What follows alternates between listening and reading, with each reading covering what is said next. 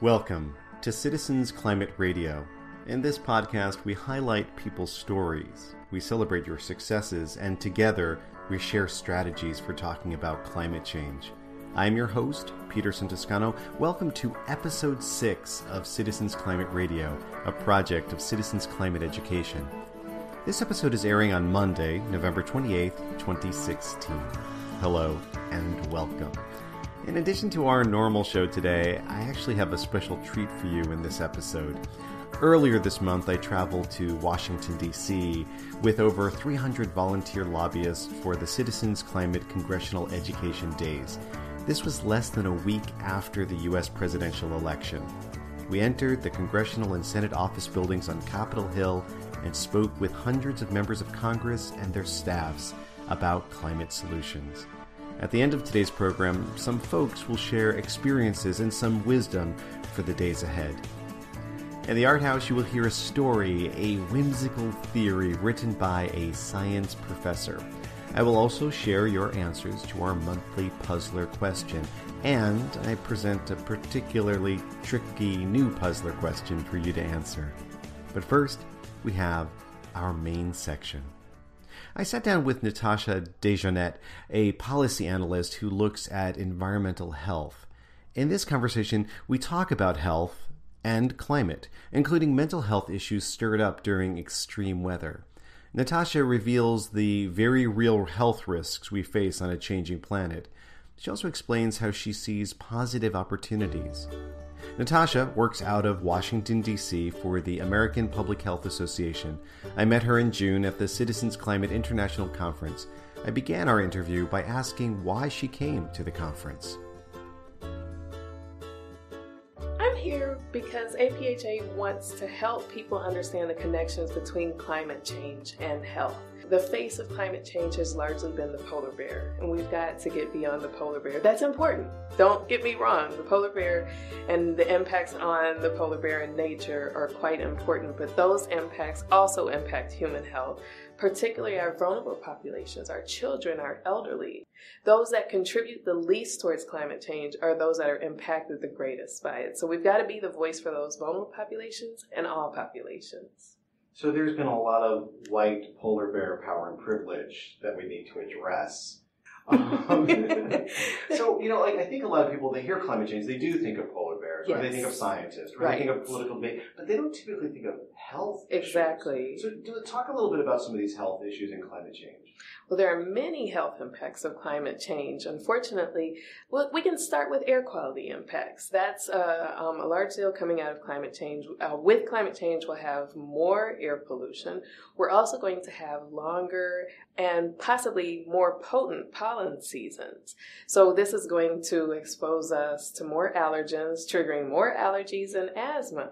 And that particularly will affect our children at greater risk than our adults. There are also impacts on extreme weather. We're emitting more CO2. This is trapping heat towards the Earth's surface, and this is causing the warmer temperature, but this is also causing more energy to be trapped, and this is what's causing our increases in storms and severe weather. So with this comes extreme rainfall, and this leads to flooding. This causes injuries and illness, but also can contribute to the spread of infectious diseases through waterborne transmission. So we've got the flooding, then we have increased storms. So you see things like Superstorm Sandy, and you see Hurricane Katrina, and these extreme storms that are causing extreme destruction and devastation, and that also causes injury and illness. And I also want people to take time to focus on the mental illness impacts there. So people are getting displaced from their homes. People are dealing with anxieties and post-traumatic stress associated with what happens during these storms. So that's another important health outcome that comes out of this. So we've got these extreme storms. We've got air quality impacts. We also have increases in vector-borne diseases. And that's going to be particularly important as we go into this summer with the threat of Zika virus. But there's already been a large threat of viruses going on. In Maine, 20 years ago, they only had about a dozen cases of Lyme disease. Now they have over 1,100 cases of Lyme disease. Well, that was actually in 2012. It's likely gone up since then. The reason being is that Maine now has an environment that's hospitable to these insects and vectors, ticks in particular carrying Lyme disease, but it's West Nile virus in New York. It's not just Lyme disease, it's not just West Nile disease, and it's not only going to be Zika. There are so many health impacts of climate change. You know, the insect thing and the pollen wear me out because I'm not a super nature kind of guy, but I do. Like about 2 months ago, it was still spring. I wanted to have a little Walt Whitman moment out in the woods and sort of lay out in the grass. And my seasonal allergies were acting up, and then I was like terrified that like a tick would bite me, and I was like, you know what, forget this. Yeah. And I went back in the car and it's unfortunate that we can't enjoy nature the way we once wanted to. Whether it's that nature is being destructed and that nature doesn't look the way it once did, the coral reef color has changed, the Arizona River is drying up, for example. You know, we can't enjoy nature the way we once wanted to, and then we're attacked by vectors in the process. It's really unfortunate. And the other large health contributor for climate change is extreme heat. And that's what people seem to be very familiar with, the extreme heat. But it cannot be taken lightly. Heat strokes can actually lead to death if untreated. 2014 might have been the warmest on record. Then came 2015, the warmest on record. Now we're into 2016, and heat waves and heat-related illnesses will be something that the public health community and the greater community at large needs to be prepared for so that we can be more resilient and be able to adapt to the health effects of climate change. And correct me if I'm wrong, but in these extreme heat events, it's the most vulnerable at the very youngest and the oldest. Exactly. Very young and very oldest. And then you also have to consider people that are socioeconomically disadvantaged. So they may not have air conditioning. And air conditioning is actually the top way to prevent heat-related illness.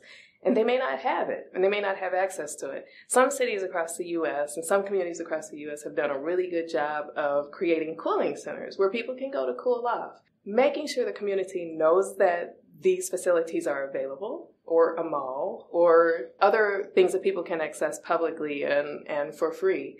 Making sure that the community knows that these are available is very important, because some will stay at home and deal with it, and particularly our elders. We need to certainly make sure to check on our neighbors. For me, I've never seen myself as an environmentalist. So I didn't think I had skin in the game until I saw all the justice issues. Yes. And so, I like what you're saying, that, yes, there are things that we can do to address climate change, but there's very practical, in-the-moment stuff we can do, but that the upside, too, is it builds community. Absolutely. And building community is great for our health, all around. Not just in terms of climate change, but in terms of our overall health. People that are more connected have longer life expectancy. So if in the climate change movement we can build more resilient communities by more connected communities, I'm all for it.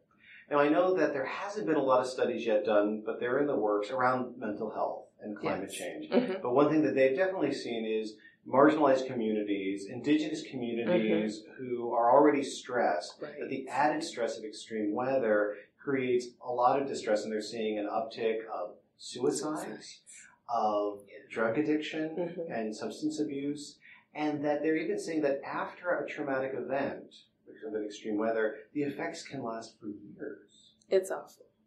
Absolutely awful. Is there any best practices yet out there for mental health practitioners to what to do in a time of climate change, of how to address this kind of climate change induced emotional distress? Well, one problem is that mental health conditions are marginalized. And so these conditions aren't necessarily part of the mainstream discussions, and people tend to shun mental health as, they just need to better handle their emotions. So one, stopping the marginalization of that will help a lot. Getting this conversation out more in the forefront will help a lot. I can't tell you how many times I've talked about the mental health impacts of climate change, and seeing shock on people's faces. But then when they think about Hurricane Katrina and the media coverage and what they saw and what people were exposed to and how that would have lasting mental health impacts, our director, Dr. Terry Wright, frequently tells us a story about children that were affected by Hurricane Katrina and how now every time a storm warning comes on TV, they're showing post-traumatic stress effects because they're expecting to see something like Hurricane Katrina all over again. So addressing this is very important. Getting these conversations out more in the open is in the forefront and not shaming people about the mental health impacts.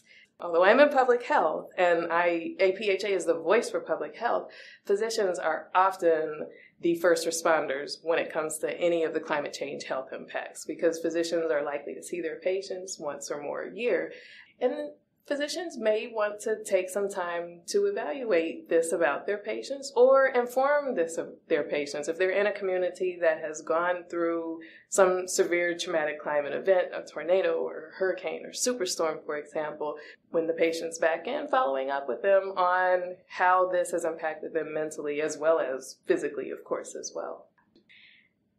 This is an exciting time to be in the field of climate change. Certainly not exciting that climate change is happening, but there's much opportunity and many gains. And simply over the past year, attention towards this as a health outcome has really ramped up, starting with the Lancet report last year. And then the Pope said, this is a moral issue. Clean water was a huge opportunity. Imagine the years of life expectancy that we've gained from having clean water. Think about our life expectancy before vaccination and after. And so now we have climate change, and we've got this great opportunity, and we can help improve health, extend lives, and improve quality of life by addressing it. It's a win-win at the end of the day. We just need to highlight the benefits of addressing climate change.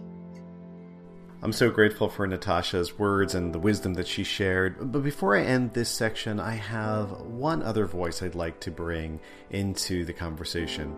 A few years ago at the Citizens Climate International Conference, I heard Dr. Jalonne White-Newsome speak about environmental justice, or EJ for short. Recently, at the Pennsylvania Interfaith Power and Light Annual Conference, I heard Dr. White-Newsome speak again. Her entire talk was excellent, and I wish I could share it with you. Sadly, the recording was not so excellent. It was flu season, and with all the coughing, you would think that we were in a 1930s tuberculosis ward. Still, there is one section of the talk that I want you to hear because in it, Dr. White-Newsome speaks about resiliency. I'm going to give you some academic definitions of resilience. And so FEMA, the Federal Emergency Management Agency, they define resilience as the ability to adapt to changing conditions and rapidly recover from disruption. All right. The American Psychological Association, a little bit different, describes resilience as a rubber band. So if you imagine a rubber band, you pull it, you put stress on it, but normally if it's a good rubber band, it bounces back. So that's the way they think about resilience. At the foundation, at Kresge, we define resilience as this comprehensive integrated approach to making sure we're adapting to climate, that we're mitigating climate, and also building social cohesion. So building tight networks of people that can protect and do for each other. And so at Kresge, we don't believe that folks should just kind of bounce back like that rubber band. We believe that people should actually bounce forward. So when we talk about resilience, it's about building stuff better than the way you built it before, not just the same way. So you're doing the same stuff, right? I really like that concept, this bouncing forward. And I think that's true for those of us who do climate work, that there's a need to bounce forward. Well, I'm very grateful to Natasha DeJarnett from the American Public Health Association and for Dr. Jalonne White-Newsome from the Kresge Foundation. I'd love to hear your thoughts about health and climate change. Feel free, send me your comments, radio@citizensclimate.org. That's radio@citizensclimate.org.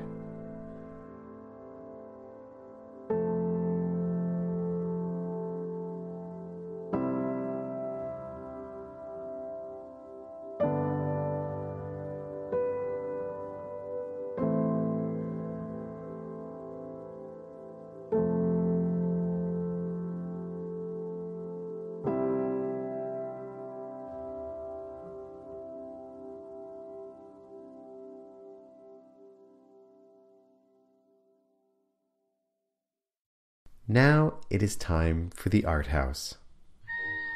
Joining us in the Art House is Dr. David R. Bowne, Associate Professor in the Department of Biology at Elizabethtown College.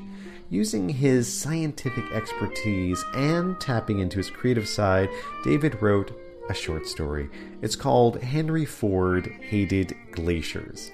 David will tell us a little bit about the story and then read an excerpt.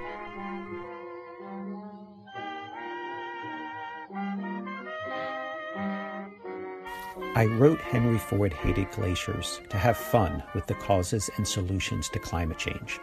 We know increasing greenhouse gases, such as carbon dioxide, are warming the planet, and much of this increase has happened since the Industrial Revolution. It's the accidental consequence of modernization. In economic terms, it's called a negative externality. But reality is kind of boring. A grand conspiracy theory is much more interesting. And who better to hatch a scheme to warm the planet than our chief architect of industrialization, Henry Ford? I realized I could use an absurd conspiracy theory to motivate consideration of the actual causes of climate change and propose a positive approach to address the problem. The story is unusual as it envisions using the free market to reduce greenhouse gas concentrations in the atmosphere, just as a failure in the free market allowed the increase. It's an oddly optimistic take on a decidedly depressing topic.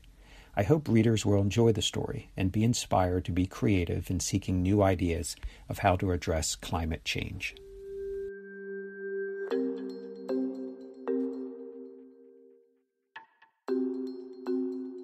Fred reached into his backpack for another book. Jim grabbed it and looked at the title. Combustible Personalities, The Minds Behind Machine Marvels by Montgomery Washington. Sounds exciting, Jim said. Just read it. Reluctantly, Jim turned to the page marked by an old candy wrapper.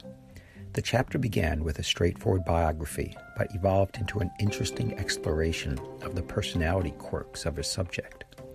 Washington claims that Henry Ford, creator of the Model T, innovator of mass production, hated glaciers. He surmises that Ford didn't hate glaciers because of what they were. The guy wasn't crazy. How can anyone be passionately disturbed by ice? But rather what they did. Nothing. Glaciers just sit there covering up perfectly good land. Ford saw it as an affront to his guiding principle of efficiency. He believed it would be much better to take the land hidden under tons of snow and ice and convert it into farmland. Increasing agricultural production was a subject that increasingly obsessed Ford. But Ford, Washington states, was a practical man. He focused on improving the mechanization of farms, not on some quixotic quest to till moraine. Jim sighed as he looked up from the book. Fred, did you bother reading the whole thing? Ford didn't do anything about glaciers. Jim. Fred shook his head as he repeated the name. Of course Washington said that. Did you expect him to find Ford taking a blowtorch to Greenland? Think of what the press would have said about that. Ford freaks at fjord. No, if Ford was intent on getting rid of glaciers, he'd be more subtle. Or more interested in making cars than wasting his time on this crap? No, man, you're missing the point. Fred moved to the window, gesturing towards it, as if imploring his roommate to view deeply the world outside. Ford did both, but only one was obvious. His manufacturing techniques completely revolutionized the world. Ford made cars and other goods affordable for the common man, but he didn't do it for the sake of making stuff or getting rich. He did it to melt glaciers. You've lost me, Fred. Now it was Fred's turn to speak slowly, if not softly. It's simple. Carbon dioxide gets emitted from car exhaust, from the manufacturing process, from massive deforestation to obtain rubber to make tires. Every step puts CO2 into the air and enhances the greenhouse effect. Every step raises the planet's temperature. Every step melts glaciers. Don't you see? Vonnegut was wrong. Stopping glaciers is easy. We don't need an anti-glacier book. We're living it. Fred was getting excited again, fueled by his own voice breathing life into his ideas. Jim closed his eyes and rubbed his temple with his left hand. He couldn't believe he was having this conversation. Fred, you've got to be joking. You're just playing me, right? No, man, I'm serious. Ford wanted to destroy glaciers, and he succeeded. But that's insane. I mean, Ford couldn't have even known about the greenhouse effect. It was discovered long after his death. No, you're wrong, Fred said with apparent delight. A Swedish chemist named Arianus figured out the basic principles in 1896. The guy later won a Nobel Prize. Someone as knowledgeable as Ford would have read his work. But come on, how could Ford knew what he was doing? He sold cars, got everyone hyped up about mass production, and in the process secretly altered climate and destroyed glaciers. It's brilliant. Everyone helps, but no one knows. Except you. Except me, Fred said as he grinned, then added, and now you.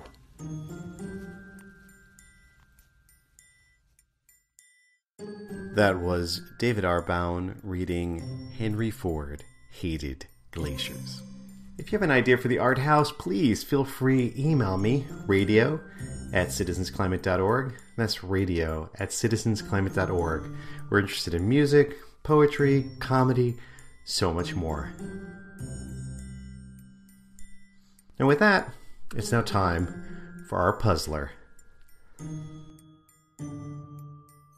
Last month's puzzler came to us from Chris Weingard. How might you respond to the argument that shifting to renewable energy is unrealistic because lower income people are dependent on low energy prices? I received several answers. I share with you one from Sabrina Fu, Mid-Atlantic Co-Regional Coordinator of Citizens Climate Lobby. She writes, quote, "We all know that if we put a price on CO2 emissions, the price of most everything will go up since almost all of our goods and services are based upon cheap fossil fuels. The increase in prices with a carbon fee will take a much larger percentage out of poor people's budgets. The solution? Equitable distribution of a carbon fee in the form of a monthly dividend check. The monthly dividend check will more than make up for the increase in prices for people in the lower economic brackets, allowing them to not only weather the transition, but with some planning become less fossil fuel dependent. An example of this would be to use some of the dividend to insulate homes." End quote. Thanks to Sabrina and all the folks who wrote and left messages. Now, let's hear our new puzzler question. No surprise, it has something to do with the recent U.S. presidential election. You are at a community event and people are talking about the historic upset as they speculate on what a Trump presidency will look like. You pipe up, "Well, as you know, I am concerned about climate change, so I am going to work that much harder to raise awareness and get the government to change energy policy." People laugh. Someone snorts. One says, "Oh, nothing is going to happen for the next 4 years. We are back to coal and fossil fuels. Might as well take up a new hobby." So what do? How do you respond? How can you share what's in your heart as well as what's in your head? Send me your answers. Leave your name, contact info, and where you are from. Get back to me by December 15th, 2016. You can email your answers to radio@citizensclimate.org. That's radio@citizensclimate.org. You can also text me or leave a voicemail of 3 minutes or less at 570-483-8194. +1 if calling from outside the USA. That number again is 570-483-8194. Before we close out, I promise to share some voices from the Citizens Climate Congressional Education Days. On November 14th and 15th, a week after the presidential election, we gathered to learn how to speak more effectively about climate change. Then we spent a day practicing what we learned on Capitol Hill.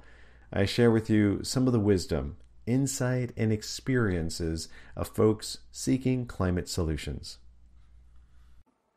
I realized that we have been doing a run-through up until now. That we were pretty comfortable with what we were doing. We were feeling pretty good about what we were doing. We were on a stage we were completely comfortable with. Then our theater burned down. And we have to relocate to a new theater and set the show on that new stage, and it's showtime. And that anybody can put on a good show when everything's going well. And the measure of a performer, how they respond to something that goes wrong, lets the audience know if they're prepared, they're resilient, how they respond to something like that. And I told my group, we are prepared and we are resilient. I'm 18 years old, and most of my time is devoted towards climate action. I'm taking a year off from school, and I'm heading back to college next year. But in the meantime, I'm doing a lot of climate advocacy work. This will be my 3rd lobbying event. As a millennial, it is the craziest thing you could do. You go into these congressional buildings and you see, honestly, white-haired old men. Sometimes you see a young person, you're like, oh my gosh, hi, you and I are alike. And it's just the most powerful thing going into one of those meetings with a congressional staffer, and they see a young face. You're taking time out of your busy schedules, college schedules, and saying, I care about this subject, and I'm making an effort to tell you about it. It's really powerful.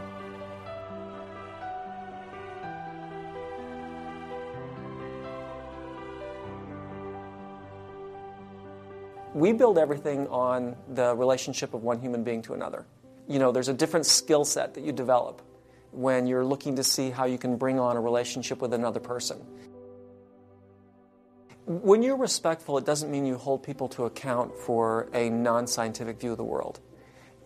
Yes, we foster respectful relationships, but also you start with a respect for science. That's always been the basis of our work is, first, you have to establish the science is the science. I'm not a scientist. I'm not smart enough to be a scientist, but I'm smart enough to know that you respect what the scientists say. And so you do need to hold people to account that they work in relationship to a scientific standard. So you can't, no matter how much respect you have, you can never let go of that.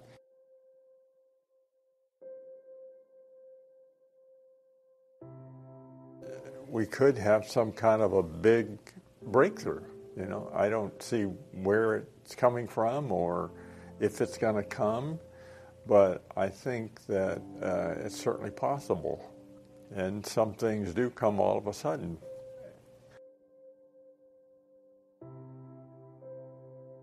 We can take action in politics. Like a lot of my friends, I guess we're unaware how much control we actually have. I mean, they think of Washington, D.C. as only adults, and that's all the decisions being made. But it's also our end, the citizens' end. This experience has been absolutely amazing. It's kind of unbelievable walking through the hallways of buildings filled with people that direct what's going on in the country I live in, and that we all live in, and especially fighting for a cause that essentially directs where my future entirely is related upon has been something completely influential. I just like to thank every single one of you, by the way. You guys are awesome. You guys are absolutely great. And I'd like to give you a round of applause for everyone because honestly, like this group of people is amazing. The quality of the relationships that you can develop with people that all have a desire to make a livable world is just incredible. I appreciate every single one of you. So.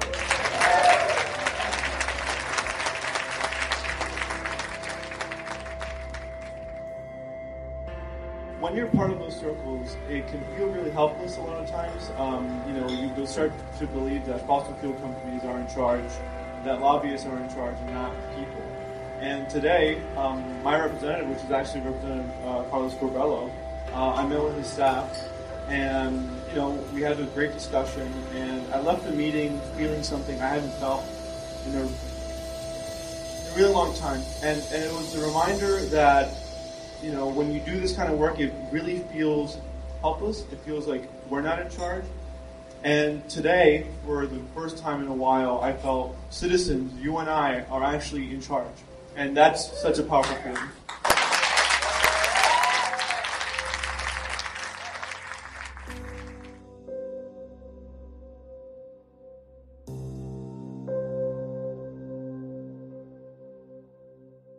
In that clip, you heard in order Julie Nowak, Elke Arneson, Mark Reynolds, Marshal Saunders, Kaysen Mortensen-Chown, a 16-year-old high school student, Amani Thurman, a first-year college student, and Ryan Hall, who had just completed a 4,000-mile bike tour to bring people together on climate change.